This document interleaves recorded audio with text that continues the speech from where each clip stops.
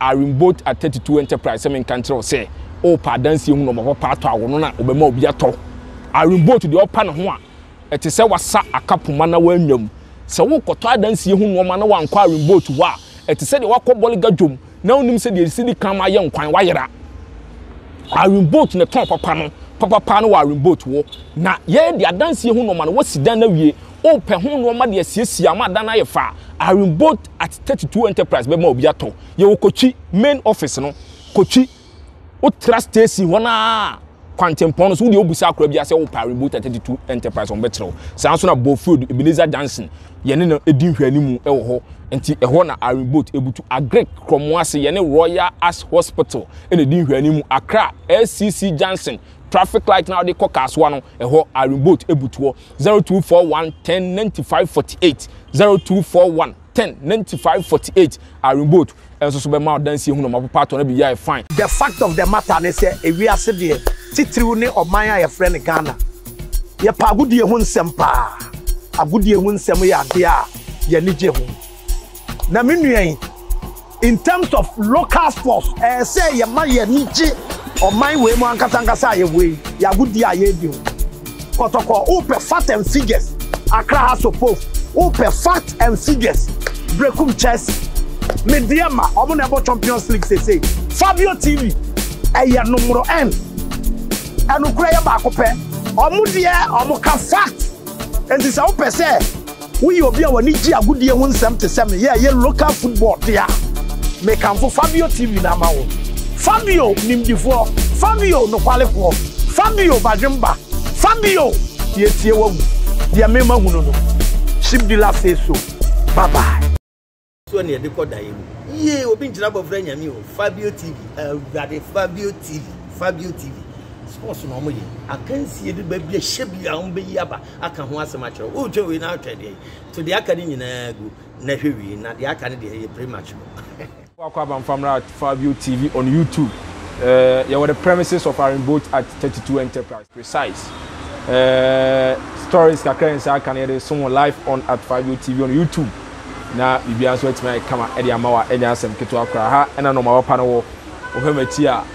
goose wa ha nkasa enya asem keto akra open doors pa de asiesie odan na edana e kama oti ase quality ones no aha na obinya na bibia e fine ye ma Turkey Italy doors no aso to na be ma na fe uwia ya ma sink a ye de siesie na your kitchen bathroom ni ade ade ni na so e betimi de amount ni nyina no papa no ewo Iron Boat at 32 Enterprise akate ensha akoma team popo o Iron Boat hu a obetwa agya wa adwo o Iron Boat hu a ye do be kwota fo musie aha ne nkrofo betu na omokoton na afi no omo so e de omudin kama nti aha ye do be wura kama na bibia so teme fine yen sensem na say the Continental Club Masters Glorious Accra Phobia Yankonton branch enra na match day 3 e Ghana Premier League 2024-2025 season House of Folk etna University of Ghana Stadium Legon to be precise and Bechem United e boni ye wi agokansi na house asaka mi no ama Bechem antimi antwatena enumuna coach Abubakar Ouattara head coach e the House of Folk e odin sembi tuja so no asilusu mata wona o timu amote tire na amoto ayampia no munya abotre bi ko no as head coach no pressure dan so asilusu a ontimi na ompentem na no ani hia enti eno ene nsem a coach Abubakar Ouattara enso di tuja eno obi ahu se coach Abubakar Ouattara 20-man squad no Salim Adams ene Kradu Yadom omunyenu nya na mo kan squad no nsem bi asi ama the bro on at Fabio TV on YouTube say voice no any coach no entam enwo voice no e complain voice no on our camp no e opo bi man no o mato mo ma say CPP for no enti no any update the bro na to aso ma on game against Bechem no voice na timi ankopiem o camp enti 20-man squad coach Abubakar Ouattara from the day na Kunadu Yadom any Salim Adams enka ho enti hu ya emuntiremu ya den som on at Fabio TV on YouTube na opinion friend say Yusuf Abdullahi a fan of House of Folk after the game before the game was say nkran bo say omu wini a obemom 14,000 Ghana cedis 10,000 for the main team the obese obema na 1000 Ghana osan sha obesa ma 1000 Ghana assist 1000 Ghana enti ni nyina no kabo ma na yese 14000 enti Hamza Isa ebenya 1000 Ghana na afi no abrante friend say Richard Mensa enso so nya 1000 Ghana na bibia fine Steven Apia Sare Sankiki ebenya 1000 Ghana na bibia so timi fine ti ono so ya assist 80000 Ghana be kodi amano na bibia so timi kama na abrante friend say Hussein Mohammed dodo na friend Tetiman Alonso former player de WB United ono so nya 1000 Ghana na afi 10000 Ghana na de come ade ama main team no na afi o mache minim se Ouattara na beche ana captain na beche dia emereng krawia na betu atenti Yusuf Abdullahi wa fulfilling the promise wadi ni boss so kama 14000 Ghana cedis Kodiama House of Folk Boboko no after winning against Beche United we fan or a supporter enti we don't bon homoden a say ya na beko na bibia so etime fine na House of Folk after the game against Beche United no coach Abubakar Ouattara any Togbe afede one-on-one meeting be 2 hours na meeting e koso na team rua board member board chairman at my House of Folk Togbe afede enso so aka kire coach Abubakar Ouattara say the obedi rough bia on pam no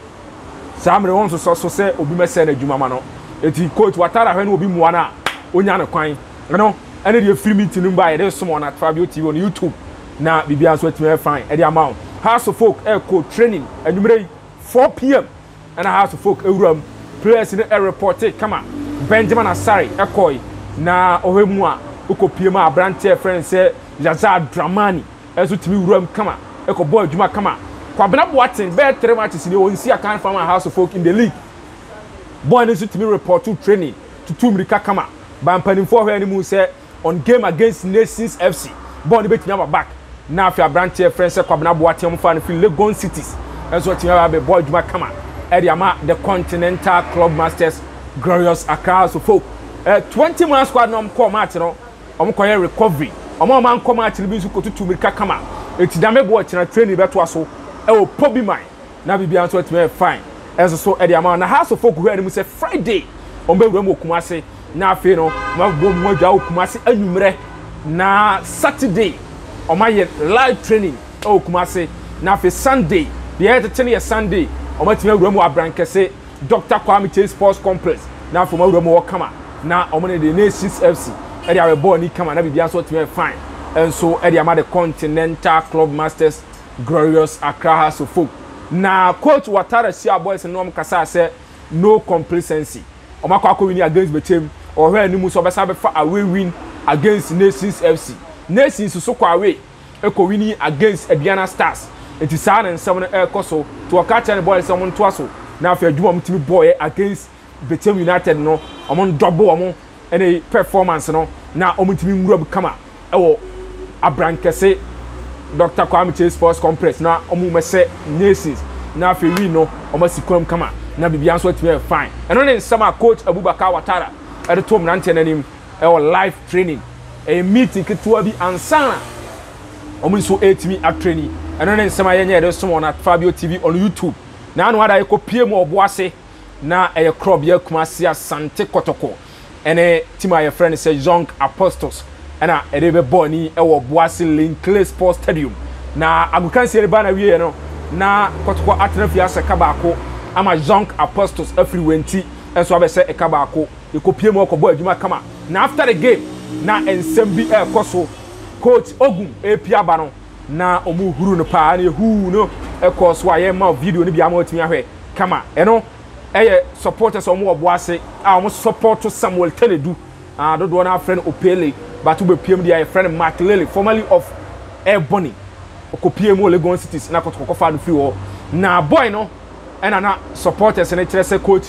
Ogum anyusu no because mu so oyusu na ebebo team no ba coach Ogum so nsem to just say boy na too defensive ball na wo bono so person or attack it so too defensive dia na say the team no na attack no nya balance ni ye enu nti no nyusu abrante no coach Ogum bu fiji e ma one ene supporters ni yi ano kakra e ma no ma ye basa no odia but all the same no supporters no etro ma dwene e ma coach Ogum so etre na dwene a enya asem keto akro ye wie no na o say I am sinitia and so Linkle Sports Stadium a meeting be 30 minutes meeting but saa meeting no meka cho say antimi anwie peye ema wohwe ya coach Akosiapia oba park ebehwe ni team no as a technical director IMC member na meeting no meeting na antimi an last coach Akosiapia kora no wanye meeting bi coach Akosiapia was not part of the meeting unse o krom ya say oba be prepare na fe wona Ghana Blasters enso be ball ni Sudan national team no on the coach or head coach is odom ko nyina Ignatius in town and am consensus in town enti coach ni by say ono so ba be hwe say no ma betimi akoyi na afi watimi ni Ghana esia AFCON qualifiers Morocco 2025 enti nye game ni per se but all town na na Kotoko'S ball asen de na say as IMC member otimi wura na afi okobo na ni akon makama na bibia nso timi ye fine no ene nsema ye de so mo na Fabio timi meeting no anya part but ye pon ye no empanimfo antimi anya meeting na nche ema ene timi no na oboase be PM Kumase na ena no pay club ye Kumase Asante Kotoko'S meeting extensive pa na ano dene pa nya asem ketwa players na kika oni koso obi a person starting players mienu na antimi anya meeting antimi anya training ena no pay enso club ye Kumase Asante Kotoko'S training no smart Abdul Hamid antimi an training Samson and Lord Amoa antimi an training every stable for Awuti ebetutu America kakra but wanye part of the main team of training, you know. But apart from this place, all the players and so it be training our club here Kumase Asante Kotoko'S camper and yasem ketwa kra. The 18 year coach Ogum say the desire to win is there. 80 boys, you know, and shall come one team popo. Still now on say the team no GD say we be so betimi fine. Until prepare now for on break Chelsea and so akosia e wo bono and then pattern. The Martin ye game no baso e wo brekum initially. Na Doma Nana Boadu the second sports stadium Doma ba me no ka say empanimfo say emra so brekum because club license no ko brekum no ko inspect no na meet the standard betimi dia host Ghana Premier League match but for now measure some to what man empanimfo no betimi aye ho adwuma kama enti sa match no betimi atodwa enso brekum Golden City Park sanu so mame eno abofo ahuntahu na bie so akere nya bie so on Fabio TV on YouTube enti eno ne nsema yere ma on Fabio TV na ye wie match no en pedifo bebrebe di komo coach Akosiapia ankasa because oya IMC member wan fan nsema antudwa but opokunti enso ekasai opokunti say ohwe boys no conditioner no ohwe no ma boys no agukansi na boy esie no a and I say ball Kotoko'S players ne born this time now I'm condition no form ti so ball in your the coach Ogun and then sama opokunti or former player former management member former CEO and my club ye Kumase Asante Kotoko'S so the tuja and so e wa nya sem keto akra na bi na ye gusu asi akan no abofo ahuntawu ni capture maame bi nya maame oye maame but sa na be kan maame now you're part of Zong Apostles team no mba no Asamoah manager animado na ono so kan ho coach Boadu no ono so to mo nten sanso na Jantoa president de ma brekum Chelsea no ono so to mo nten na woman no ene ma coach Joseph Asaribedi akon instructions change way no change no you way free no you na free or ye call no de sa katana no ba abofo ahuntam no was there ye capture no ehun video e ma live on Fabio TV on YouTube na bibia so time fan the amount ni nyina mu no ye capture ni nyina nya sekoto coach Boadu eba park on Sunday Boase na ni nyina mu no ye se obehwe Kotoko'S team ne se ene how kwan on faso on ball kwan on faso a on pass on ball kwan on faso a on see on goals kwan on be faso on be stop Kotoko'S team no coming Sunday brekum Golden City Park eti coach Boadu epiem ho abofo ahuntawu capture na ye ma live video on Fabio TV on YouTube na bibia so atimi fan e de ama eno ne nsema ye nya ere so on Fabio TV on YouTube ti game no se no so ma me se ebeba so ewo enei Golden City Park oti ase brekum to be precise e wona club ye Kumase Asante Kotoko'S ene Kotoko'S ene brekum Chelsea match no betimi atodwa enso e ho a enya asem keto akra nti se no so na date for the outstanding matches na timi abeso abetodwa Ghana Football Association announce date ni dia maye 2nd October 2024 club ye Kumase Asante Kotoko'S Everton Linkley Sports Stadium na afi wone team of friends in Suatreman FC e di aboni ni nyina yɛ na Ouattara FC partake in Africa Confederation competition to be precise Africa de no eno tina match day 2 club ye Kumasi Asante Kotoko nsimi ansi aka ni nyina ne sɛ Ouattara FC no mo partake in Africa but FA no announce data sa outstanding matches ne be clear there free wall na bibia so timi fine enso so e de amana yɛ sɛ Gold Stars bibia ni Gold Stars enso ebo FC Samaches 1996 was Century Sports Stadium was Summer Boy to be precise game na timi ama so sa game no mpacho 2nd October 2024 ye class outstanding free na bibia so timi fine enso so e de ama any sa two teams na ombesia no enso ha enya asem keto akwa eno eni ate de sumo na Fabio TV on YouTube na bibia so timi fine e de ama na cheno so se team wa your friends e club ya Kumasi Asante Kotoko empanifo be meeting this week na for ma hwe ani mu se omani coach Ogunbesia IMC na no ma bi wo wa enkoya omatimi akla dia free wo ba be Kotoko after their game against Brekum Chelsea some matches na dia ni mu no Kotoko so omusi akan ni nyina ya se on the 12th of October Kotoko be akopie mo US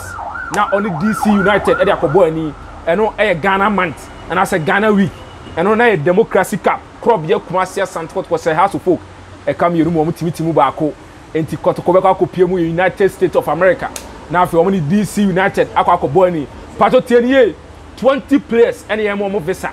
20 players and mo visa mene o ka say 20 players and mo visa no pato o mudi ni kura ya ye de be ma Emmanuel Kote ne visa e wo ho a empanifo we so betumi secure abrante friend say Kamara Muhammad ono so visa o Fred Kasari obenya visa Lord Amwa ye refuse no empanifo be bomodin say obetumi nya visa de ama abrante no na afi bibia tiba koyi e de ama Lord Amwa Samba Indongani One ono so visa ho nsensem panifo be di ho nkomo Joseph Ablovesa panifo be ye ho adwuma Smart Abdul Hamid o be ye ho adwuma kama Intimanu Andres enso visa o be ye ho adwuma kama Che Jamra enso so e be o mo be visa ho adwuma Justice Blue visa etimi buy etin hu so US on the 12th of October Justice Blue be wura mo ho kama na akobom frama kama na bibia e fan hwe no man fana nko ko beba Justice Blue nka so be dwane da uko US abeba eti Justice Blue visa enso are ready ama bibia e fan every stable for visa are ready baba ya refuse ne visa enso ho pelifo wura mo say 20 players and afede ya mo green light say on betimi age visa de amasa 20 players no na afo matimi wura mo kama akwakosi akan against DC United on the 12th of October Ghana week sene somame Kotoko kwa obedi and the fuare me 3 days and Kotoko bedi na afi bibia so timi fine e ho but e bia visa no player bia betimi nya 3 years u 3 years 5 years eno na bia nsa oba na eno man koya watimi asan akọ mu adwa eno no sa no me player me dwane akọ ponko bi si atwitwi na maji fudu because Ghana no ye ho nto ye sa on the victory aha players ni bi abo mu tiri mpo se omunya 5 years visa na omo bana omo ne no man koya obetimi akọ mu adwa na bibia so timi fine so the ama players ni na tie no ene sema me banti Kotoko to US eminent emo obi an kantra se aboduam emoduam panifo guso ye ho adwuma se ene obetimi akọ na omo ne DC United e de kọ ball ni na bibia so timi fine e de ama na de mete ne se Ghana versus Sudan no se bibia koye na de etete ne anything to go by there e be bono Ouattara Sports Stadium ensiesie guso e koso se no nsoma me na ye pitch no e na CAF e se Ghana se ye nya ho adwuma empanifo ye ho adwuma se ombetimi meet the standard of CAF ene you know na bibia so timi fine se Ghana e betimi abo against Sudan e Ouattara Sports Stadium e no AFCON qualifies against Sudan 2025 Morocco meka to se medical di kan Morocco me contempa akoya adwuma Morocco nyame ya ado na me wura mu Morocco a na bibia nsia metimi atwapo adu Spain me dru Spain amu obi amfre me aha maka ze bibia sadia eti Morocco Fabio TV we kwa kopiem na bibia fine eso the amount ere AFCON qualifies 2025 ye bono Morocco na bibia so timi fine ti de metete se bibia sadia epanifo ye adwuma din se Ghana versus Sudan obetimi abo Ouattara Sports Stadium na fe bibia so timi akoyi e de ama Ghana na ye timi atwa fa Sudan so na bibia so timi fine ha Iron Boat at 32 Enterprise premises Santasia nyinam ɛne abɛpia ɛnyɛ asɛm ketewa akora maka kyerɛ sɛ nɔɔma no dɔɔso nɔɔma no yɛwɔmu asɔɔto a ɛnyɛ asɛm ketewa akora toilet seat ahodoɔ wɔ ha ɛnyɛ asɛm ketewa woba ha sei a toilet seat na bi nie yɛwɔ sink wɔ ha wote aseɛ bathroom showers no ɛno bi na wɔ ha kama wode siesie wodan a ano ɔden paa yɛde wura mu a ɛmu ɔden mirrors ahodoɔ a wode bɛbɔ na afei wodware wia watwe w'anim sɛ w'anim yɛ kama w'anim tiri a no ɔden because yɛ kɔpem wote aseɛ buronya no yɛwura mu a ɛpɛ nko a enti saa na ɛsiteɛ enti sink no deɛ ebi wɔ ha aha sink no ebi nie wei no mprempii no yɛde si bathroom wote aseɛ baabi a yɛ na toilet no wɔ no wotwitwiw se kama na wawohoro w'anim kama na biribi ayɛ fine ɛnso ɛde ama wa ɛnyɛ asɛm ketewa koraa nti na ɔma mu asɔɔto na ɛwɔ Iron Boat at 32 Enterprise a yɛnyɛ yɛde som na Fabio TV on YouTube tie bi nie emu asɔɔto masa ano ɔdene paa wei nyinaa yɛde siesie ɛne bathroom ɛne kitchen ne nyinaa wobɛtumi anya bi wɔ ha na afei biribi nso atumi yɛ fine yɛnwura mu na yɛnkyerɛw mirrors ne bi na biribi nso ntumi nyɛ fine ɛmfama wo wei ɛyɛ cabinet ahodoɔ a ɛno nso wobɛtumi awisu na ɔho deɛ mekyerɛ ɔnɔɔma kakra bɛkɔm na biribi ayɛ fine ɛde ama wo wei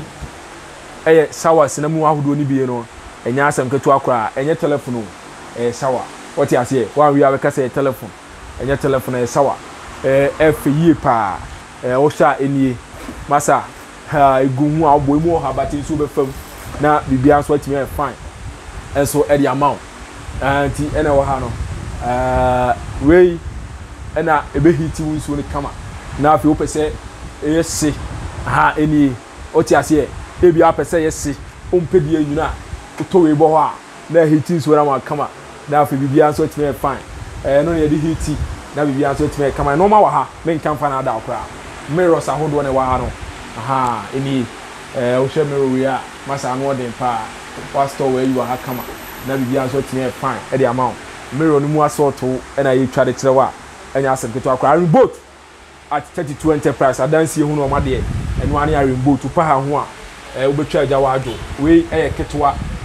ɔho deɛ mekyerɛ twiw si gum kama na afei biribiara nso atumi akɔ yie na saa mirror wei no yɛdum no wote aseɛ na wotumi san asɔ ɛba wotumi kyɛnyi na wadum no wobɛ sɛ wohwɛ w'anim na ɛhɔ yɛ sum a na wasɔ w'adeɛ kama ɛnyɛ iPhone o ɛyɛ mirror wei ɛdan si dam wote aseɛ ɛnie nɔɔma no mu aden paa masa wei ɛbɔ ɔba afuru mu a biribi ɛkɔ yi kama ɛde ma wo wote aseɛ ɔnware na ɔtɔ wei ɛde bɔ hɔ a biribi ayɛ fine nti ɛno nie mepɛ sɛ mekyɛngyi kala no a na mamia so na biribi ayɛ fine wote aseɛ mepɛ sɛ mesesa no a na mamia so pɛ sɛ medum no a na mamia so Iron Boat yankwa na wobɛnya saa ɛnɔma wei nyina bi dɔɔso nso wɔ ha ɛnyɛ toilet seat anaasɛ bathroom nɔɔma nko a yɛde wura mu a yɛwɔ dɔɔso mu asɔɔto quality paa a ɛnyɛ asɛm ketewa koraa nti yɛde wobɛwura mu na afei biribiara nso atumi ayɛ fine ɛde ama wo dɔɔso no bi na ɛwɔ ha no ɛnyɛ asɛm ketewa dɔɔso na no ɔden wei ɛyɛ quality paa wohwɛ dɔɔ no a wei yɛ turkey door yes turkey door masa wei ɛho mpepa wo wote aseɛ wei esi hɔ a yɛ afebɔɔ ɛnyɛ adeɛ ɛbɛfɛ di turkey door yɛwɔ Italy deɛ no bi wɔ ha so wei si dan no a ano ɔgyene paa dan no deɛ wosi ɛnya sika si a nya abokyerɛ no siesie dan no ne dan no nyɛ fɛ nti Iron Boat at 32 Enterprise ne tɔ dɔɔ papa wohwɛ dɔɔ wei a masa kɔnfo tɛkyi a mo ntumi nwura mu da ɔboa weapons te sɛ deɛ kora ntumi nwura mu wei Iron Boat ne bɛma papa deɛ aka nyinaa yɛ gyirigya deɛ aka nyinaa yɛ matramakɔɛ eti dɔɔso no mu asɔɔto ɛnie wei wahwɛ a bɛka sɛ ɛyɛ wood ɛnyɛ dua dɔɔ paa ɛna si a ɛnyɛ asɛm ketewa kora nti yɛ transmit live from Iron Boat at 32 Enterprise Kochi ɛna main branch no wɔ bɛn ne yɛwɔ Santase nyinam ɛwɔ ne ebutu a ɛnyɛ asɛm ketewa kora o petas ɛde asiesie wo dɛm wɔ kama ne nyinaa nso bɛtɔn bi ama wɔ kama na bibia nso atumi yɛ fine ɛde ama wa ɛnyɛ asɛm ketewa kora eti yɛde wusi na nyame bo ɔkyena yɛde latest update on sports Ghana Premier League oti aseɛ update ɛde ama wo na bibia nso atumi yɛ fine at Fabio TV on YouTube sɛ no nso sɛ wobɛhwɛ na wahyɛ de ama wo nua na wa subscribe to the page na afei wadi ho adanse de akyerɛ obi na wagya comment ni enya bera kan the amount aha at Fabio TV on YouTube your song with local news only na be answer to me fine the amount send so say the be bia be to bia e Ghana Premier League no there is someone at Fabio TV on YouTube ya kram oba ya Crystal Ventures be ma dress ye be ma sisi hu ye be ma de upiesi abontena ye hwe odem ucha nita ubenye oba aware ucha nita utimi de escafo didi ucha nita ye party bia utimi wura ho ni nyina nse wase coat papa wa dress ye wase shoe papa usu no upie fla abontena ye hwe woni me show shoe no na upe shoe asepa oti ase agye fans o patade asa ma upia bontre obi a de nani abehwewa e yo ba ya Crystal Ventures owuram wo Turkey ene Italy ene kofa ne no ma ne ba na bibia e fine wuram e wa dum na najma building ni ma ho na oba ya Crystal Ventures e wo one na najma building ni sa building na ene Hello FM building no e bo ho na sa building na mu wuram wo topa oba ya Crystal Ventures butu obe ma coat papa to bibia e fine bon so full efe quality ni high into oba ya Crystal Ventures ne number no e dani kama na bibia e fine o fa no afre unya kasa o ten wo Fabio TV on YouTube discount wo high de be ma wo na bibia e fine no ma bia beto bia wo be ma discount na bibia e fine